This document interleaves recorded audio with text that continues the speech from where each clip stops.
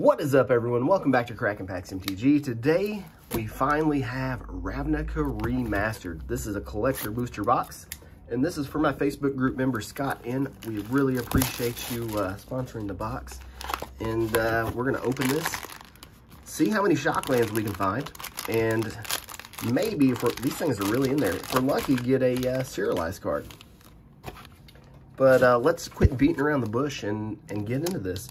So these are Japanese printed, so there is a bit of a pull tab there. So that's a nice little way to get into the pack. If you guys haven't already, I'd appreciate it if you would like the video, subscribe, and leave me a comment. We're doing some giveaways here, and we'll be giving away a booster box of Ravnica Remastered. And that's the only way to get in on that. So right out of the gate, a retro foil hallowed fountain, Massacre Girl, Tolsmere, the OG one. I actually used to really like this card. Kaya, downshifted the rare. She was a mythic in Ravnica Allegiance, right? I think so. Guildgate's Call. So do we only get, I'm going to assume, that looks like 4 hits. Skewer the Critics. Overwhelm. Dambreaker. Krenko's Command, Dogpile, and the Rogue. So it being a Japanese pack, the rares are going to be in the front. I know a lot of people don't like that because it kind of kills the suspense, and but it's fine. It works. The rares are in there. Looks like we get 4 hits, maybe 5, depending on what slots are there. I'm probably not going to use the pull tab. It doesn't feel good unless I absolutely have to. Let's see if we can open it from the yeah, we can open it like this. The pull tab feels bad on these because the wrapper's so thick. Oh my goodness, is that what I think it is? Niv Mizzet Perun Anime Foil. Sheesh. The hits out of the gate. Spark Double Anime. Lazav shifted down the rare. And Void Slime. I guess he probably had to downshift a lot of the rarity on these to keep the set being just absolutely loaded with mythics. Or at least that's what I'm going to tell myself. Moldervine Cloak. If you never played original Ravnica City of Guilds Draft Limited, Moldervine Cloak was an absolute powerhouse back then. Scab Clan Mauler, Vapors, and the Rats. So, oh my goodness. Take it easy. Yeah, the cloak was so good back in I think it even saw a little bit of standard play back then, back when standard was a real format. So 2 packs so far, you know, pretty decent. I know the jury's still out on this set. We'll see. We'll see how we feel about it.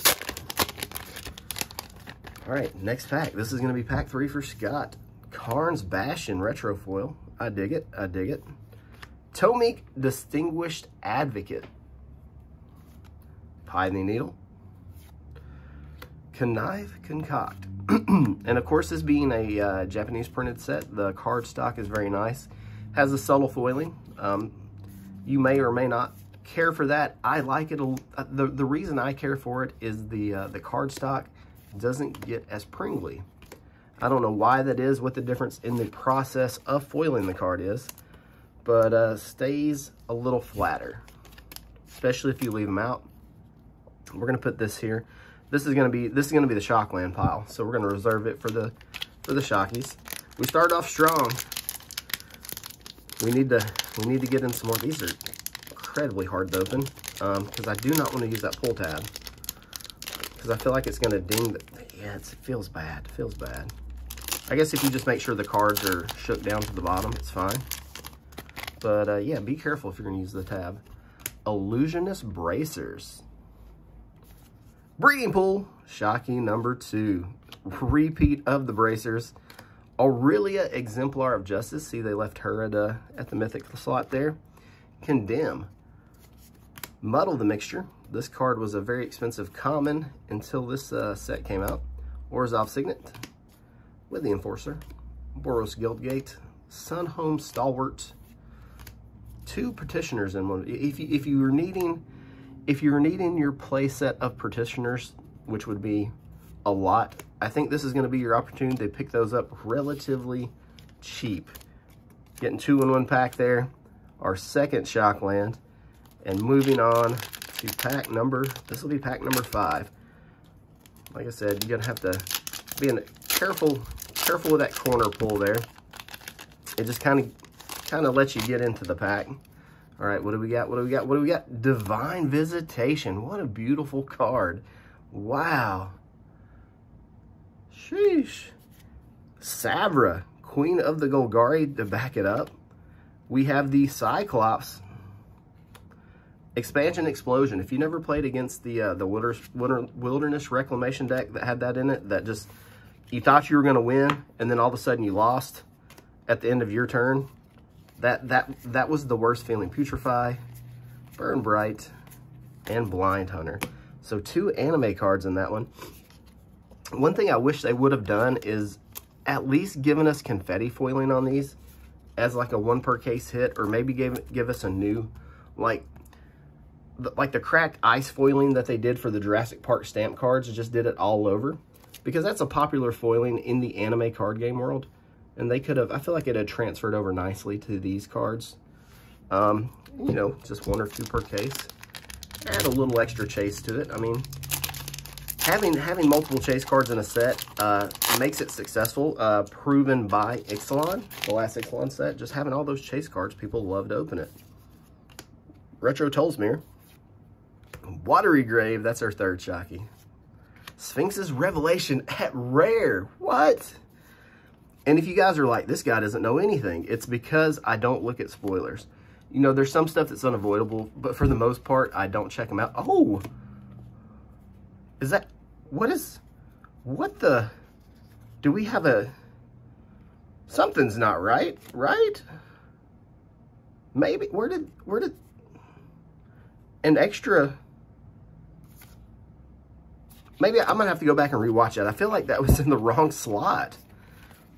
Or is there an opportunity to get that in the land slot in the packs? You can get a Guildgate or a Shockland, maybe? Maybe that's what that is. Maybe that's why I'm so thrown off. We'll check the next pack. But, okay. Sacred Foundry. I'll need to recheck the stack to make sure I didn't mistake a Guildgate for a Shockland or something. Interesting. All right. Surprise Shockland. We'll take it.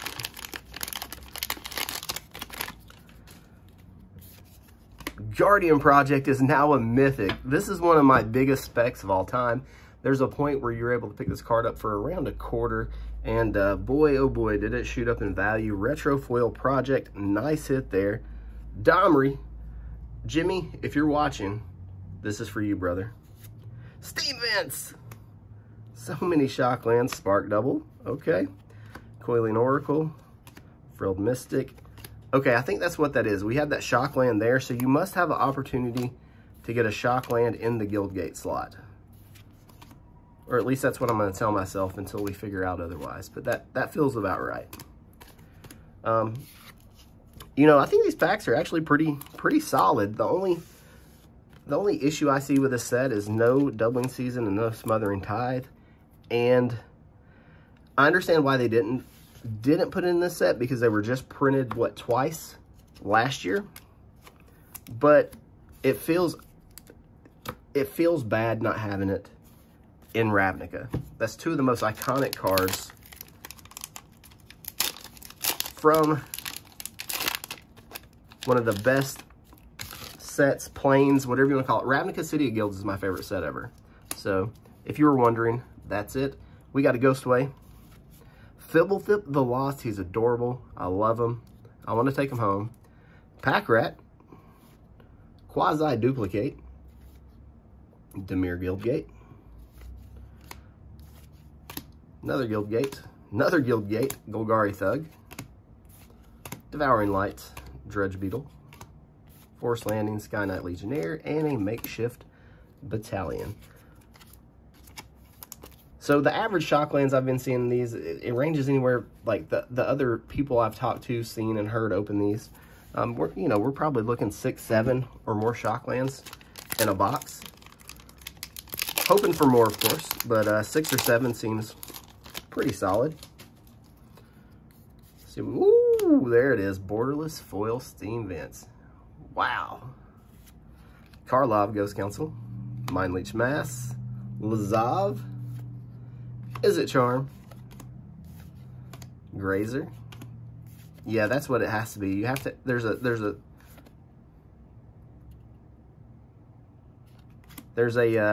chance. I had to look at that art twice. I was like, what is that? There's a chance in that land slot to get another shock land. So potential 5th hit per pack. I know I'm kind of beating that into the ground, but it's got me messed up. Life from the Loam, retro foil. Sheesh. Cryptghast, loving that. Mizzix Mastery. Split card. Totally Lost. Drake. Guild Gates. Huzzah. Demon Fired Uncommon. What? This was such an iconic spell back in the day. It's a blaze that can't be countered if you're hellbent. What? At uncommon. Terramander, always good. Drift Phantasms for your transmuting needs. Mortar Strider.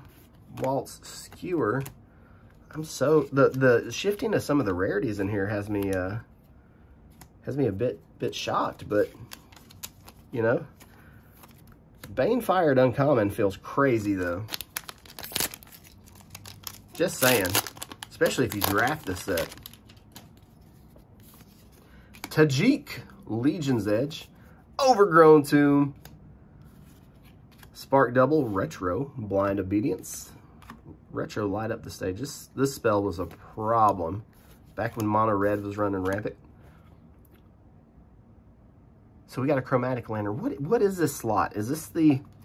It's the 4th slot after the rare. What is this?